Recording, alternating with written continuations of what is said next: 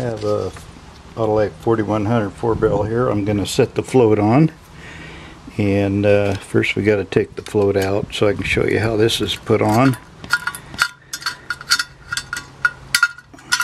Okay, kind of a retainer.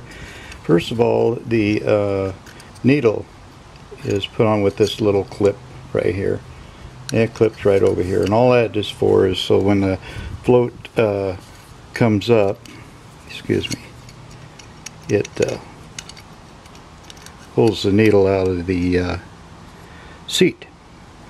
Okay, so here's how the spring is put on. I have another video that shows it, shows me putting it on. There it is. Nothing to it. Okay, and this again clips over the seat, so we'll make sure the needle goes in there like so.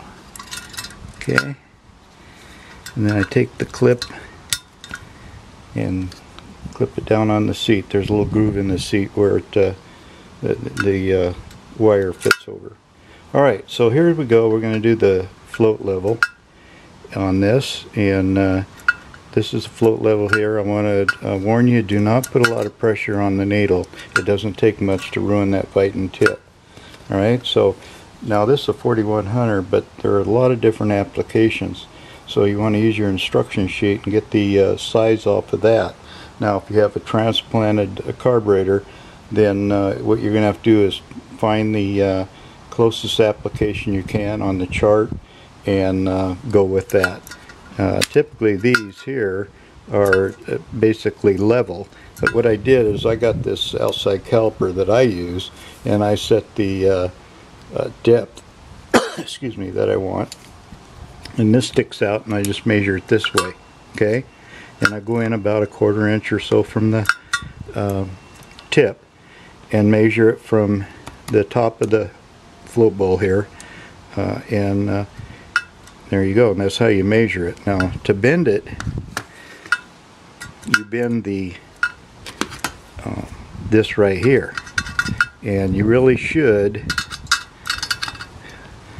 pull it off. Like say you don't want to put any pressure on the needle. Pull it off, and it just take ever so slightly, bend it up or down, whatever you need to do to get it at the right height. And it may take a couple of tries, but don't try to fudge it. If your carburetor is flooding and all this stuff, it's probably not the float. Float's usually the last thing that is the problem when you're talking about flooding.